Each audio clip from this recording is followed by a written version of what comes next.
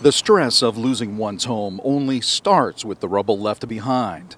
Survivors' resilience is now being tested by the long and arduous task of rebuilding their lives. It's actually been my job mission over the last 2 weeks is to figure this whole thing out. That's why a right of entry center like this one has been established in each of the counties affected by the October wildfires. Right of entry, or ROE, is a form that, once completed and signed by the homeowner, allows contractors onto their property to remove all that fire debris and clean the land of any toxics. With that form comes a lot of questions, and that's the reason for the centers. The hardest part was finding it. Once we found it, went in, had a 5-minute wait till somebody put us behind a computer. The guy was just helpful. Like Ruth O'Connor from Larkfield, everyone here is a wildfire victim, but they each have a unique situation. Eric Pearson of Glen Ellen is the anchor tenant for a ranch that lost 4 homes.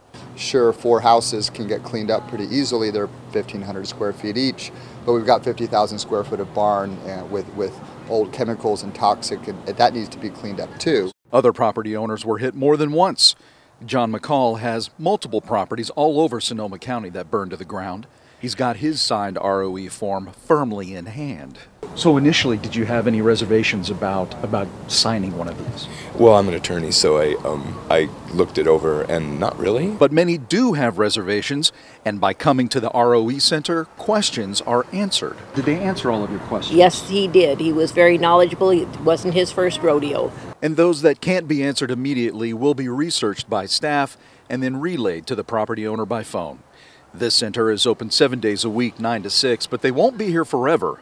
Time is ticking. This process is going to be coming to an end, and so we do need them to start making those decisions quickly. So if they have questions, come down, talk to us. Ruth left the ROE Center with a smile on her face.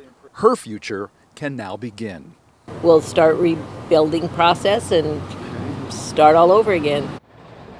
So we can't stress enough the importance of coming down to the ROE Center, not only to get that form, get it filled out and turned in, but also to answer any of those questions you may have. A lot of the questions that are out there are happening because the information is changing so quickly. Well, these folks here are updated continuously, so they have that real-time information, those answers that you're looking for. Visit our online newsroom at oesnews.com to learn more about this program and get the latest news and information from our team. Don't miss our next video on your Facebook timeline. Like our page and you'll get the latest posts as they happen. If you're an Instagram user, you can see the latest snapshots by following our Cal OES Instagram account. And Twitter users can get instant access to our tweets from across the state by following Cal OES.